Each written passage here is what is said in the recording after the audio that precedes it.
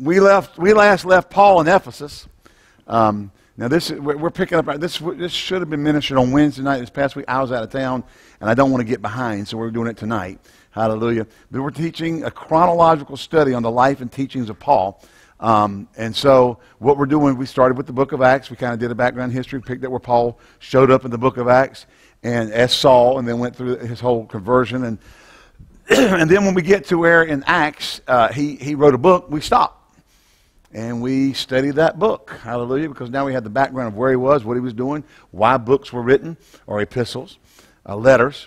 And so we've already, in being in chronological order, the first two books Paul wrote, or letters he wrote, was 1st and 2nd Thessalonians, chronologically, not according to now the canon order is based on public and private letters, so divided public or church and private.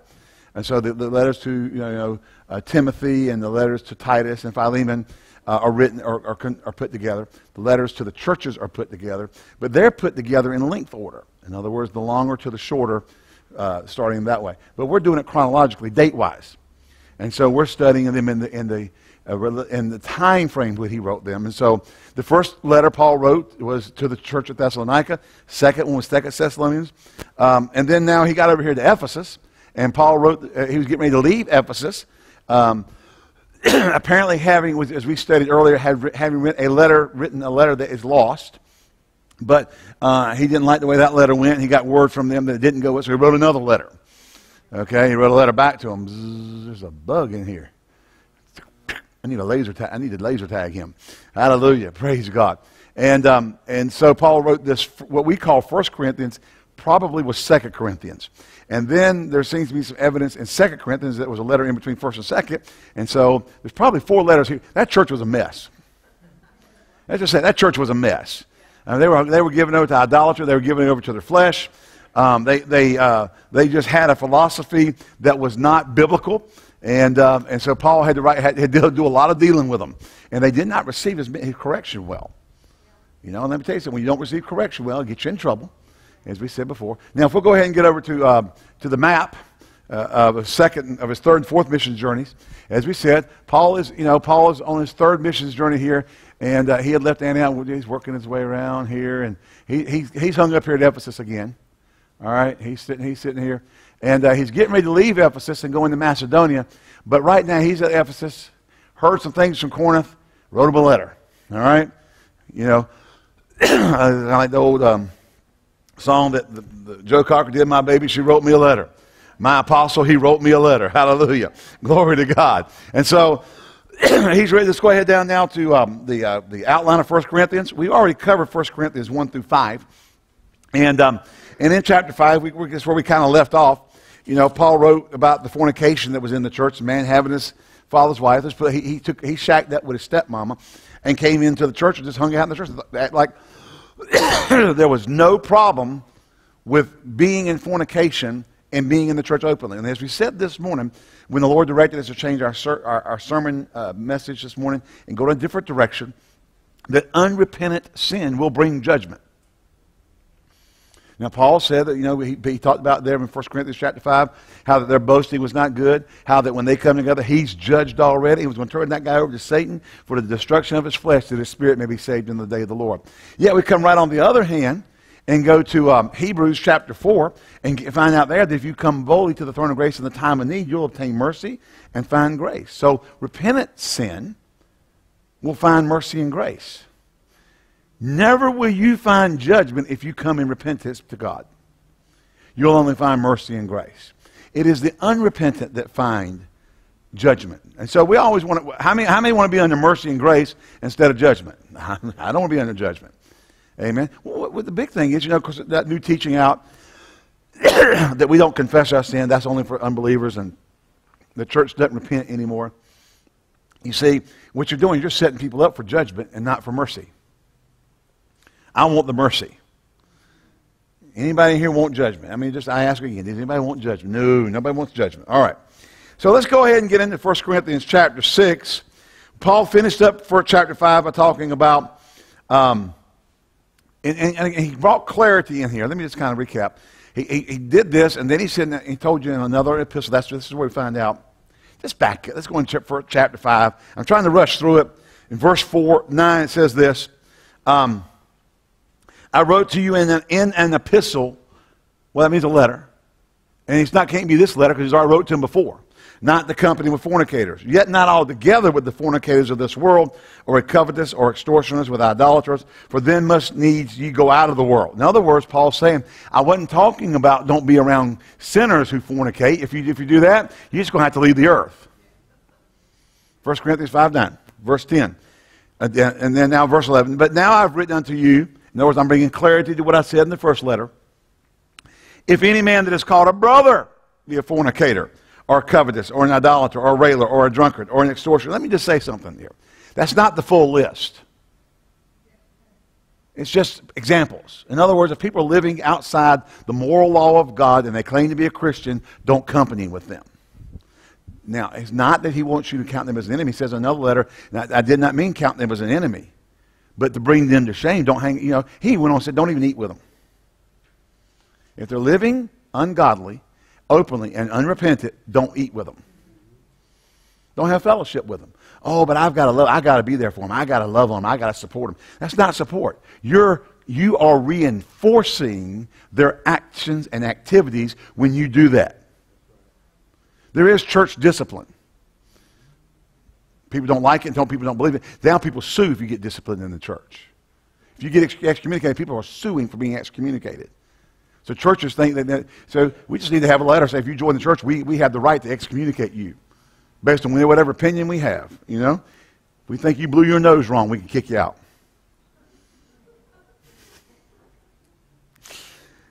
For what have I to do to judge them that are without? Do not ye judge them that are within? In other words, we're to judge. In other words, the Christian church is to judge the lifestyle of the believer when they're living unrepentant. And there has to be church discipline. What for? Paul said he turns one over to Satan for the destruction of his flesh, that his spirit might be saved in the day of the Lord. The judgment and the enforcement of consequences due to that judgment was to bring repentance and restoration so it wouldn't go to hell. Now, people say, I felt a Holy Ghost sneeze coming on. Oh my. Hallelujah. See, people say, oh, you're not walking in love. You're being mean to them. No. You're trying to save them from hell. Now, a little shame or whatever on this side is a whole lot better than eternal damnation on the other. Are you here? And so church discipline is necessary when there's unrepentant sin in the church. Now, I'm going to tell you something. If you go to somebody and you say, look, you're doing wrong, you need to correct this, and they repent, that's it. They get mercy and grace. They can say, I can do whatever I want to do, and I'm going to keep doing it. That's unrepentant, and then judgment has to come. See, there's, and just tell somebody they're doing wrong is not judgment. I tell you, I get fed up with people going, you're not supporting me. You're not walking in love. You're not doing this because you told me what I was doing was wrong. Well, what you're doing is wrong. Hello?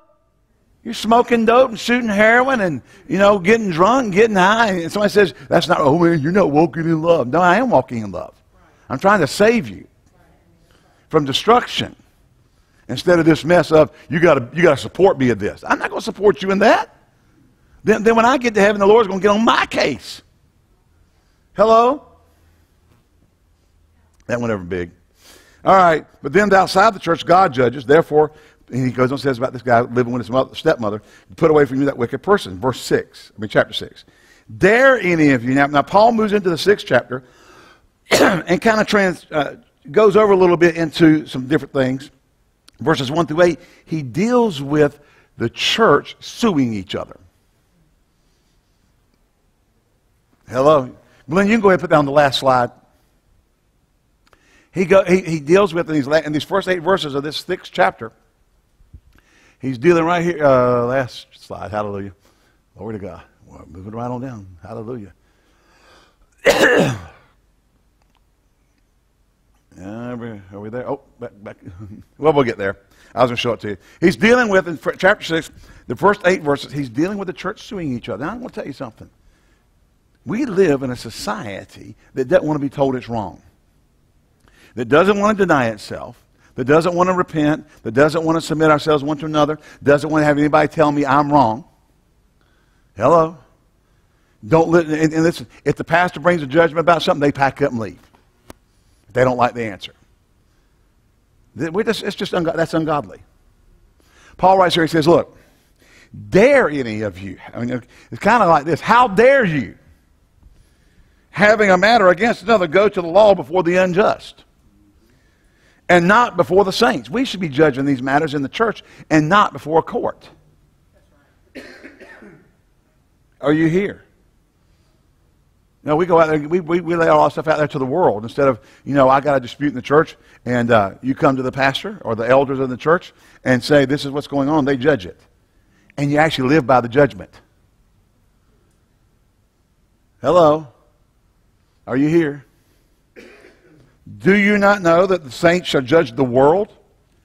And if the world shall be judged by you, are you unworthy to judge the smallest matters? In other words, disputes among ourselves, we should be taken care of in-house.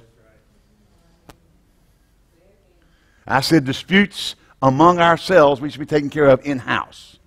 Shouldn't have to go to the courts.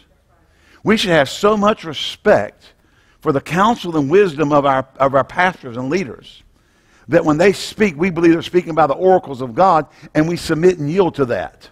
Now, I'm not talking about shepherding and discipleship where they tell you can't go on vacation this week. I'm not talking about the crazy stuff, okay? We're not talking crazy stuff. All right? That if, you can't eat that this week because I'm your elder and I said that, I had the rule over you can't eat lasagna this week. I'm going to double up because that's not a place you have authority. Okay, it's in spiritual and moral matters that are in line with the Word of God, and only when we bring that, I just don't go up to somebody and say, "Hey, you know what? You're not to go on vacation this week." That's you don't have to get approval. And there was a whole movement called the shepherding movement that did that kind of stuff. They had elders in the church, and people were in such captivity they couldn't hardly breathe without finding out if it was all right to breathe at a 60-minute pace or 80-minute pace. I mean, it was terrible. It was crazy. So we're not talking about that. But we are talking about trusting the church to be able to judge matters. Hello? Of walking in love. I'm telling you, folks, there's a lot of stuff that we do in the church that everybody wants to talk about walking in love. I am telling you, there are people who holler, I walk in love, I walk in love, I walk in love, and then when the rubber hits the road, they don't even come close to walking in love. And see, those things should be able to be judged by the church. And say, you're not walking in love, now repent. This isn't right. Your actions aren't right. Well, the Lord showed me. I'm tired of people telling me the Lord showed them stuff outside the Word of God. God doesn't give you a special pass on not doing the Word. I heard people say this. God showed me I don't have to be the devil's doormat. Yeah, but you got to submit one to another in the fear of the Lord. And you got to prefer your brother above yourself. You can call it what you want to call it, but the Bible says do it. Now, if y'all don't get any more enthusiastic, I'm going to preach it 3 times. I'm just going to keep repeating it until you get excited. Amen. I've just seen people who always want to give themselves a pass instead of, doing what the Word says and trusting the leadership to speak. And when the leadership speaks, they repent and they do it. Amen. Know you not that we shall judge angels? How much more things that pertain to this life? In other words, in this life, the church should be judging internally disputes. It's not new. When Moses was running Israel, they had to set up 70 judges to help him because he couldn't handle the load of all the stuff that was going on. They had to settle their own stuff. Now, we're not talking about Shia law or, this is binding in a legal system. We're talking about people who are submitted to the Word of God, submitted to spiritual authority, who respect that and are willing to accept that they're wrong occasionally. Hello. I've had people leave this church, more than one, because they wouldn't straighten up, and when I preached something they didn't like, it went crossways with them, they went and looked somewhere else. You know what, folks? You're going to have to stop looking somewhere else and do what the Word says and grow up. Because all that does is set you back, because you'll go hide somewhere for 3, 4, 5 years until that thing pops back up again, and it'll pop up. I had people years ago get mad with us about stuff and walk out of here fussing and go find some. Oh, they were all excited. They all left and went over to this church, had them a pastor after Jeremiah, who was a pastor after God's heart, who gathered all the sheep that Pastor Ed had scattered all over Greensboro. The only problem was he was sleeping with the women in the church. He was pastoring them all right. Come on now. Got caught by the people that went to this church in his office at 2 o'clock in the morning. They get up in front of the church and tell the whole church. They had a special relationship. She was his worship leader, and you might see them together a lot. You talk about trying to just paint the picture while you see them riding around. I saw them riding around town together. Him in the front seat, the worship leader in the front seat, and the wife in the back. That's right. Janice would drop him. Both of them. Then ask the Lord for forgiveness. Yeah, tell the whole church we have a special and unique relationship. See, that's because people don't respect authority anymore. We have got to get back to respecting. Paul's saying, don't take this stuff to the world. It should be taken care of in the church. Amen? Verse 4, if you didn't have judgments of things pertaining to this life, set them to judge who are the least esteemed in your church. I speak to your shame. Is it so that not a wise man among you, no, not one that shall be able to judge between his brethren? Hello. But brother goeth to law with brother, and that before the unbelievers. Now therefore there is utterly a fault among you, because you go to the law one with another. Why do you not rather take... Listen, here Paul says this. Now here's the interesting thing. He brings it back from not only going to the law and keeping it in the house, but can't you just rather take the wrong? Hello? Why do you not rather suffer yourselves to be defrauded? Listen what he says when you don't do that. Nay, you do wrong and defraud, and that your brethren. Now look what he says here. He went from just rebuking them for going to the law and not just using the church to deal with stuff, to the fact of, as Christians, we're just have times we just take it. You're not going to be justified to men. You're not going to be justified before men.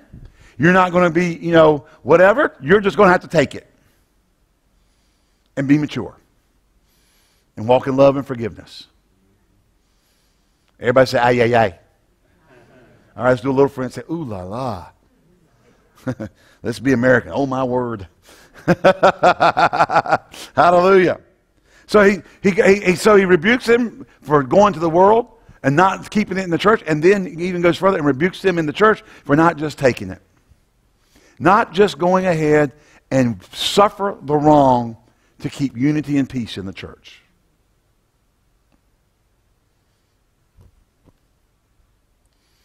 Say amen or oh me. That's pretty strong, isn't it? We have not matured in the body of Christ like we should. We have to be right. We have to be justified.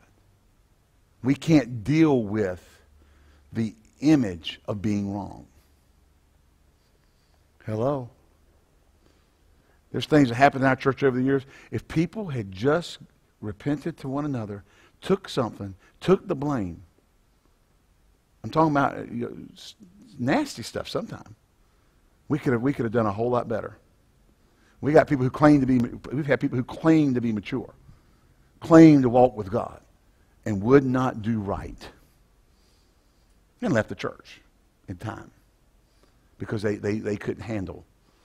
So you always go somewhere else, and everybody thinks you're hunky-dory, whatever. Because you think you left all your baggage over here. We shipped it over. I called UPS and have it overnighted. When I found out where you were, I shipped it. So you didn't leave it here. It's there with you. It's in the cloakroom. Hello. We ain't keeping it. It's yours. Amen. We have got, he says here, why do you not rather take the wrong? Why do you not rather suffer yourselves to be defrauded? Nay, you do wrong and defraud, and that your brethren. You're defrauding your brethren by not taking that step up and walking in love and walking in a higher place. And listen to this. I can tell you something. I learned this lesson a long time ago. As long as you're waiting to be vindicated, it won't happen. when you forgive and release and put it in God's hands, He can vindicate you in the right time. I know that by experience. We have to be people who walk in love. Know ye not that the unrighteous shall not inherit the kingdom of God? Now let me say here, he's going to shift gears here a little bit. From judgment within the church, and he's going to move back over into defilement in the world. So, as we're leaving this judgment thing, Paul kind of shifts gears. If we're going to grow and reach our potential as a congregation, we're going to have to take some stuff.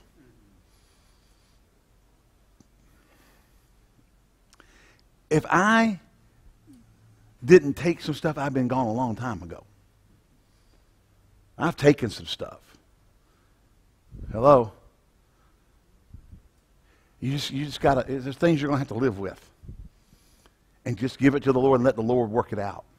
And it may not get worked out for 30 years. It might not get worked out until we all get caught up in the sky together. But there's things more important than your feelings. Hello? And so we're going to have to take some stuff.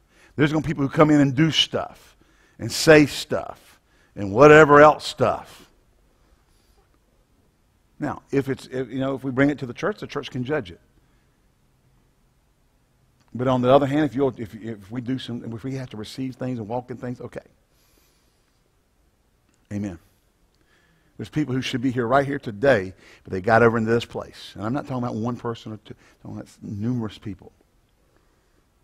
If they had done this, they wouldn't have gotten so offended they had to leave. But they got so offended they had to leave because they couldn't do this. They couldn't even come in the same room with their brother or sister in the Lord without having blood pressure problems. That's just not right. And if you're listening on the internet, you're watching me, I'm sorry, I love you, but you were wrong. Because you should have been mature enough to, even though there's a conflict, to sit together and go past that thing.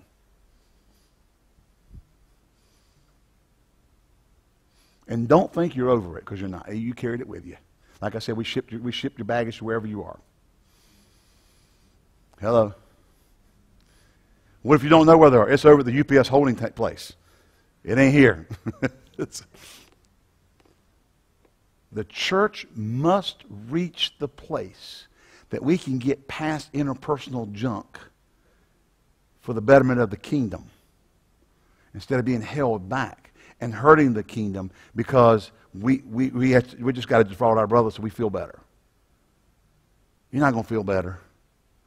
You know, sometimes justification doesn't make you feel better. Being right doesn't make you feel better. Sometimes you hate being right. You ever been there? Ever hated being right?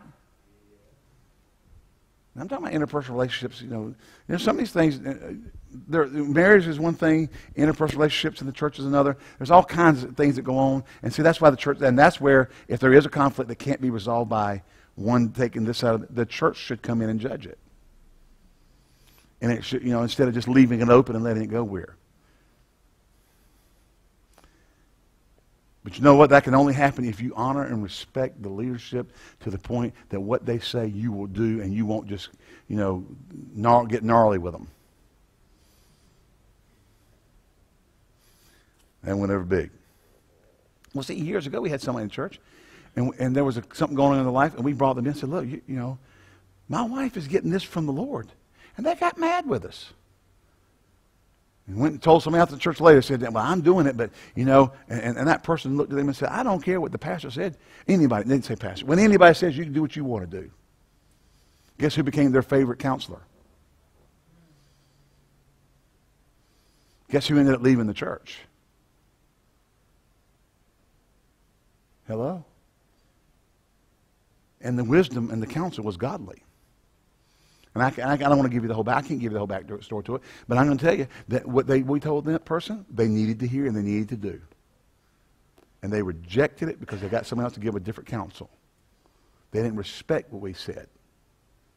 They didn't cherish the counsel that's coming from the Holy Ghost.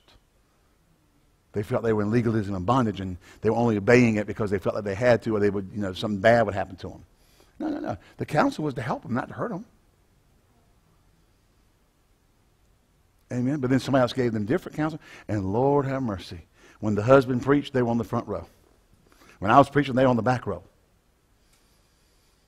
Hello. I mean, they worshiped the ground they walked on. They heard from heaven. That's not how the church should be run. All right? So Paul was making statements about judgment. Then he moves in verse 19 here, and he shifts gears. I say verse 19. Verse 9, he says, "Know ye not that the unrighteous shall not inherit? Be not deceived, neither fornicators, nor idolaters, nor adulterers, nor effeminate."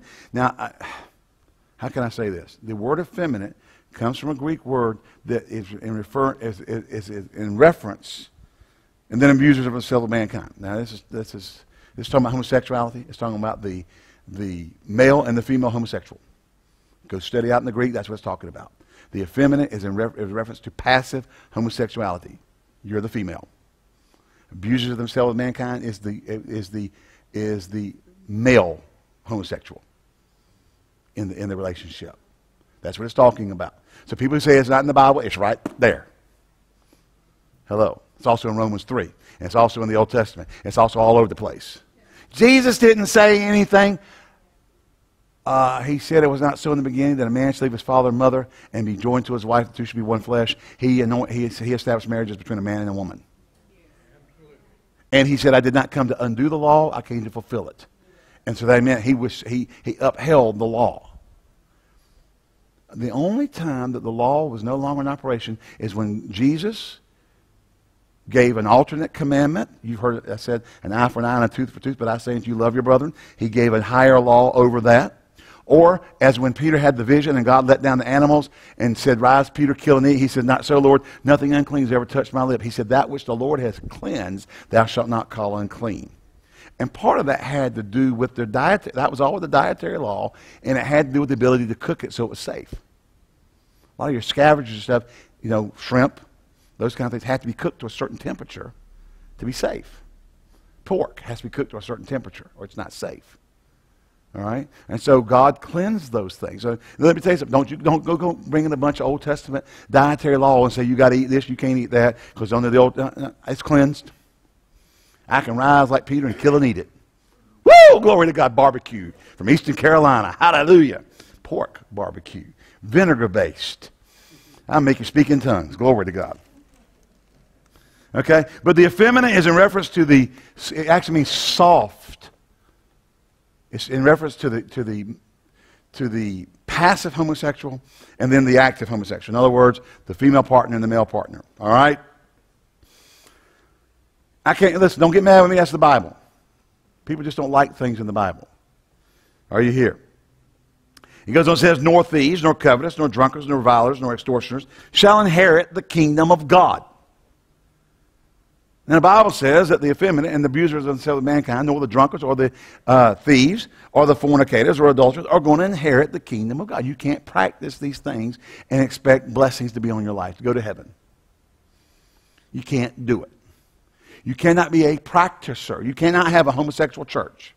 So also, Joe, Nathan's friend that plays the saxophone, he was with us on on spring break this week. I took Nathan and him on spring break up to the cabin. And he showed me a picture. How many of you have ever seen, now African-American churches do this way more than white churches do it. But they have anniversary celebrations. And they always have this picture of the pastor and the first lady. It was a church celebrating their 3rd anniversary with the pastor and the first gentleman. And it was done in the exact same kind of picture and everything that you would have seen with the pastor and the first lady. Ichabod.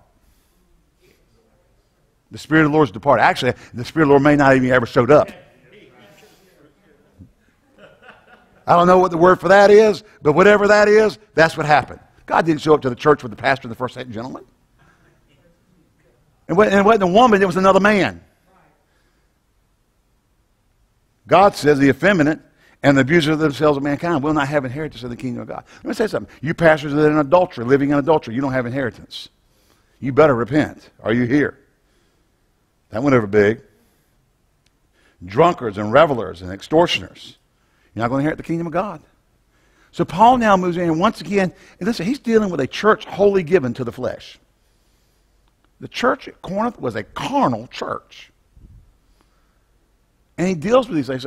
So when he said that, he's dealing with a fleshly church. And when we say things to our church today along these lines, well, I'm under grace. No. Paul wrote to that church. Paul understood grace, and he told them, you can't do this and get away with it. It doesn't work. You're going to have to live right. Come on, somebody. Now, and such were some of you, but you are washed, you're sanctified, but you are justified in the name of the Lord Jesus and by the Spirit of our God. Verse 10 and 11. Primo verse for the I can do anything I want to do crowd. All things are lawful unto me, but all things are not expedient. All things are lawful for me, but I will not be brought under the power of any. Meats for the belly, and bellies for the meats, but God shall destroy both it and them. Now, the body is not for fornication, but for the Lord, and the Lord for the body. Let me read something to you out here. Complete Biblical Library. Assemblies of God produced this a number of years ago. It's now on electronic form. You can't get it in book form. I have one of the copies you can't get. Verse 12. Paul concluded his statement by reminding the Corinthians that the body belongs to Christ. All things are lawful must have been a common saying in the church. You know how we pick up things in the church? And they're probably just going around saying, you know, whatever they were doing. Well, all things are lawful to me. And doing stuff. You can't stop looking for covering to live in sin. As a Christian, you should be looking for the covering that keeps you out of sin. The covering of His mercy and His grace to keep out of sin. Not looking for a covering to participate in sin. We have too much of the church trying to participate in sin and justify it.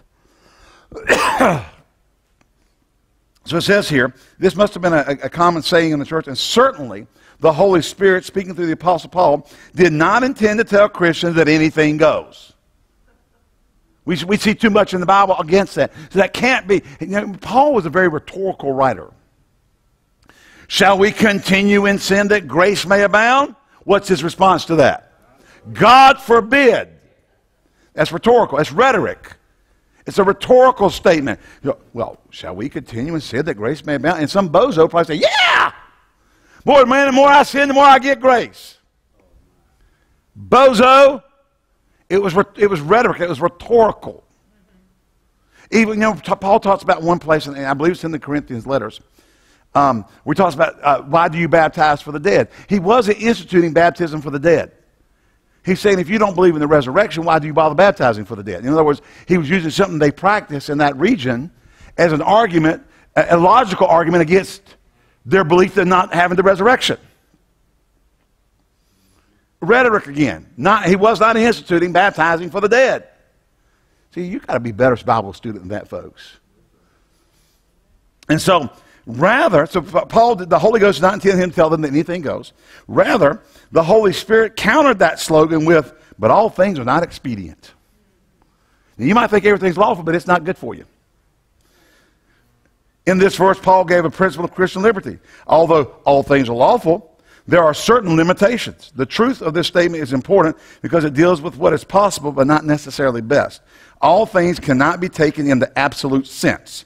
Paul's intent was to lead the readers to admit the truth of this verse and then later to see they're wrong. In other words, maybe you can get away with it, but it's not good for you. And that should not be the Christian principle.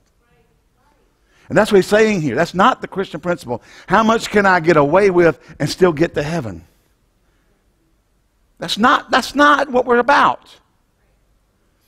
It's how close can I draw nigh unto God, and He'll draw nigh unto thee. Submit yourselves therefore unto God. Resist the devil, and he will flee from you.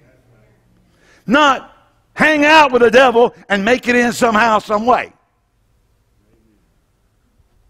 Come on, church. That's good preaching.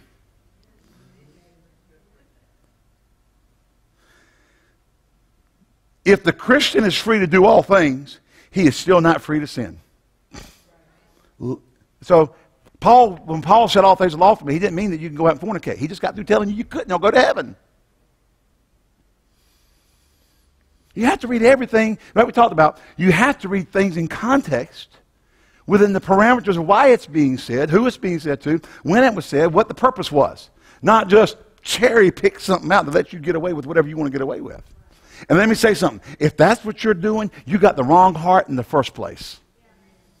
If you're looking for ways to cover living outside the moral law of God, you're not a good Bible student, you're not a good disciple. And you're sowing to the flesh. And he who soweth to the flesh shall of the flesh reap corruption. Amen. You're looking for opportunity to sow to your flesh. We need to be like the little chorus we used to sing it. We are it's a scripture. But we are the circumcision, which worship God in the Spirit, and rejoice in Christ Jesus, and have no confidence in the flesh.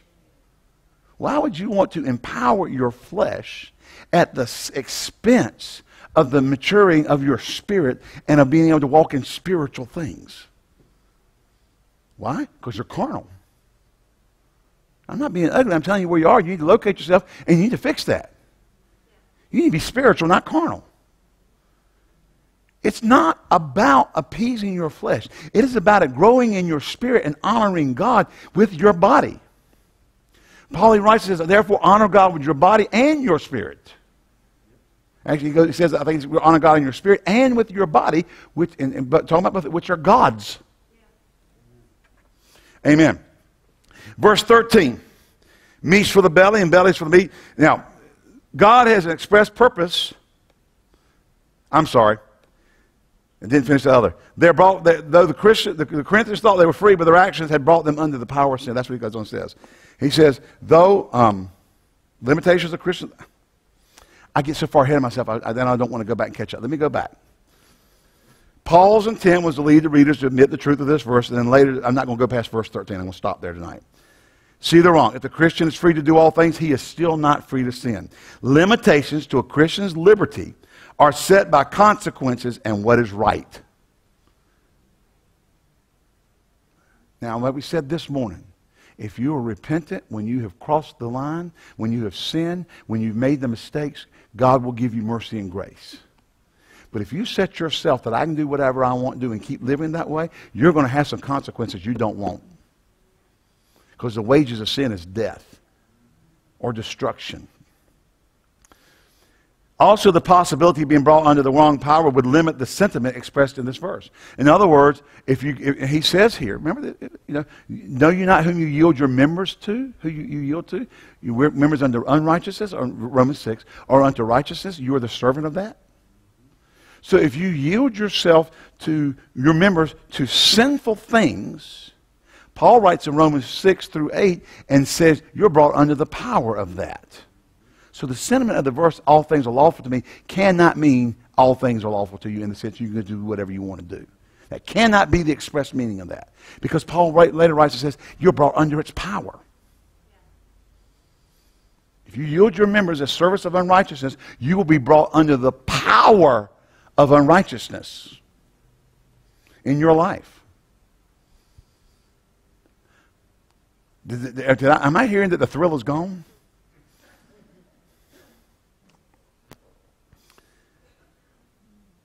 The Christian shares the authority of Christ, but that does not give freedom to do all things. Even if the right to do them is there. Even if the right was there to do them, you can't do anything. Verse 13, it says here, meats for the belly, bellies for the meats, but God shall destroy both it and them. Now the body is not for fornication, but for the Lord, and the Lord for the body. God, and I've heard people use this, anyway. God has an express purpose for the body. It may well be that the Corinthians had placed fornication on a morally indifferent level, arguing that the presence of bodily appetites was enough reason to gratify them. Just because you got a bodily appetite don't mean you can gratify them. Perhaps they considered body and soul separate, and since the body was to be done away with, it made little difference what it did. Paul quickly demolishes this viewpoint. Paul admitted the fact that there are certain natural appetites, but regarded them as to a peculiar particular sphere because they are passing. In due time, God will render them inoperative. But now, what you eat, you're not eating and stuff. Let me say something, folks. Going out and eating a T-bone steak, drinking a cheerwine slushy. Anybody ever had a cheerwine slushy? Yeah, glory to God. I like a cheerwine slushy. But the Bible, he's going to render them inoperative. What you eat and all that stuff ain't going to matter. Okay? But that's a natural appetite that you have to take care of food. Now, you can't do it in excess. We're to be temperate in all things. That doesn't mean that you can be temperate in fornication. Okay? That's not what it means. Because it comes right behind that and says, now the belly is for meats and meats are for the belly. Because when it says this, what? Now the body's not for fornication. You're being judgmental saying that that's wrong for me to fornicate. No, the Bible says that it's not for that. You can call me whichever you want to call me. I really don't give a rip.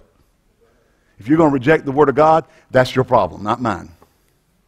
You're being mean. No, I'm being straight up. It's time we stop Mickey Mouse around people and their little statements and their little manipulative statements to try to keep everybody from saying, I'm doing wrong. If you're doing wrong, you're doing wrong. The body is not for fornication.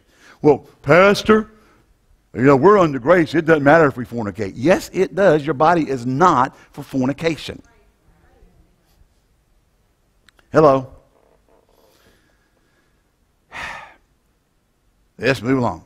Paul admitted to the fact there are certain natural appetites, but relegated them to a particular sphere because they're passing. In due time, God will render them inoperative. But the body is not to be done away with, nor is fornication, etc., transient. It has a permanent effect.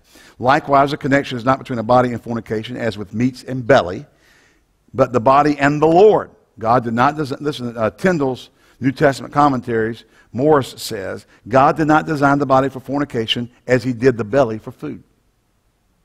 They're not on the same thing. They're not equal in regulation. But you can eat food, married or unmarried. Old or young. Hello? The belly was designed for food to go in and be dealt with and processed in your body. Fornication in the body were never designed for one another.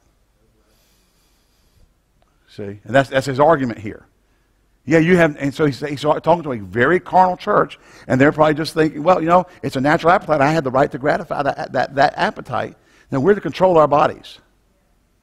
I said we are to control our bodies. And it's a necessity. Everybody say it's a necessity. The body, the physical part of man, belongs to God who created it. It is to be treated with honor. It is for the Lord and needs his help to function properly. Amen. Let me go ahead and read the rest of this. I'm not going to cover all this. And the God hath both raised up the Lord and will also raise us up by his own power. Know you not that your bodies are the members of Christ? So shall I take the members of Christ and make them members of a harlot? God forbid. Here he is again. God forbid. What? Know ye not that he is joined to a harlot is one body, for two, saith he, shall be one flesh. But he that is joined to the Lord is one spirit. Now he's putting you into a dichotomy here. You're saying you're a believer, you're joined to the Lord, now you're joining yourself to a harlot in the physical. And your body's supposed to be honoring God. And it's not the same as you eating food. You're not the only time you're dishonoring God and eating food is when you're gorging yourself. Hello? And you got to get your stomach pumped out because you put so much in. It's just too much. When you walk out and your belly went from here to here in one meal, that's wrong. Amen? Y'all hear? When you gorge yourself, that's not being temperate. But fornicating is never right. Eating is normal. Eating temperately is normal. Fornicating is never right. Flee, verse 18, flee fornication. Every sin that a man doeth is without the body, but he that committeth fornication sinneth against his own body. What? Know ye not that your body is a temple of the Holy Ghost, which is in you? And I know these gracie people sitting out there going, well, I'm under grace. It don't matter. I'm saying, just read your Bible. And stop reading it with that prescription glasses of I can do whatever I want to do and get away with it. Read it with an open heart. He's very clear here. He just said that earlier. about that whole thing about, all things are lawful, but not all things are expedient. And he slams it now. He comes back and dresses it down one side and down the other. Amen. Know you not that your body is the temple of the Holy Ghost, which is in you, which you have of God, and ye are not your own. You don't have the right to do whatever with your body what you want to do with your body as a Christian. Why? For you're bought with a price. Therefore, here's how he concludes it. Glorify God in your body and in your spirit, which are God's. Yeah, you're right, Jerry. That's plain enough. You can't get much plainer than that, can you?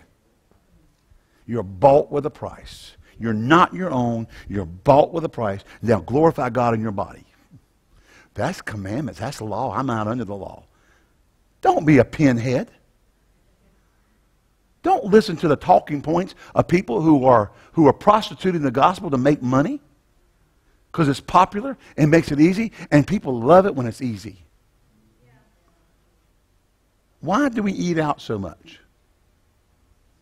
We'd rather pluck down the bucks than go home and do the work. Let's face it. Come on, y'all know what I'm talking about now. Some of y'all already decided when you came tonight where you were going on the way home. Why? Because if you go home and cook, you got to get out the frying pan, you got to get out the saucepan, you got to get out all the food, you got to do all the prep work, you got to get it cooked, you got to sit around and wait for it to get cooked, then you got to serve it, then you got to clean up all the dishes, and you just rather go spend that extra, 45, 50% on that meal, so you didn't have to do any of that. And there are Christians who'd rather pluck down the bucks to somebody to tell them what they want to hear than be students of the Bible and be doers of the Word and live according to the Word. And they feel better because somebody's told them it's okay.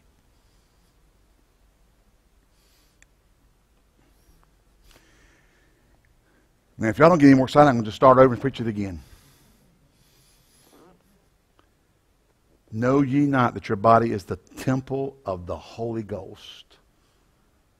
So Paul went through the first 8 verses and talked about judgment. Then he came right back into this after the fornication chapter of chapter 5. We dealt with the fornication and judged the guy, and came back and started talking about how that people are to deal and with sin, and how they deal with it in their bodies and how they deal with it in their life. Amen. Hallelujah. And the defilement of the world getting into the church. We can't have that in the church. But how do we get rid of it? By honoring God with our bodies, glorifying God with our bodies. Hello? Now, I know of a church. I just heard about a church. Pastor just the bishop came in and sat him down, stripped him of his ordination and everything in front of the church because he'd been in adultery. And come to find out, he'd been married for 45 years, and out of his 45 years, he's been in adultery 35. Now, I don't know why it took them that long to figure out he wasn't doing right. Somebody should have known something before then. And he should have been in a church discipline 43 years ago when they found out the first. Somebody had to have known.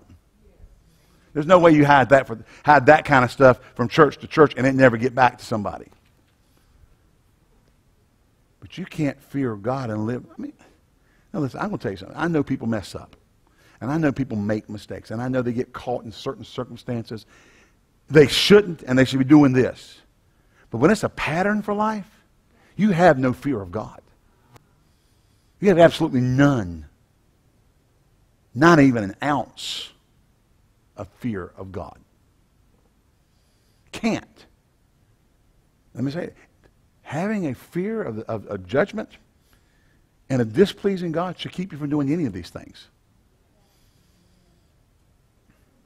But we've gotten so loosey-goosey in the church.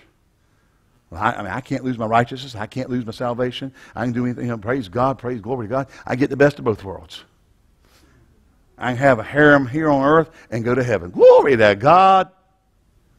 Now, I can tell you what, if you got a wife like mine or Jerry's, you'll get to go to heaven quicker than the rest of us. We get to go quicker. Yeah, we get to go, that's right.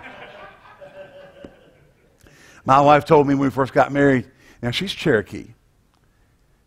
Her great-grandfather was full-blood Cherokee. We wish he had signed the roll book. He didn't sign the roll book, so we can't get the money. Nathan, all my kids would have gone to school for free if he had signed the roll book, because they got enough Cherokee in them to get all that money, but they didn't sign the roll book. That'd been a lot of money. Hallelujah. But she looked at me and told me, because see, in the Pentecostal church, they'll forgive you for adultery. They won't forgive you for divorce. If you divorce your wife, you can't preach them, I guess. But if you have 35 years of affairs, you can keep preaching. Hello? She told me, she looked at me and said, if you ever cheat on me, I'll kill you. Now, I wouldn't have taken her so serious, except she had on a headdress, war paint, and a leather outfit, and a tomahawk. I'm just joking. Thinking, man, she's going to split my head. Hallelujah. Amen. Glory to God. Amen. We're going to stop here. We finish this. Do you see Paul is very strong about how we conduct ourselves as Christians?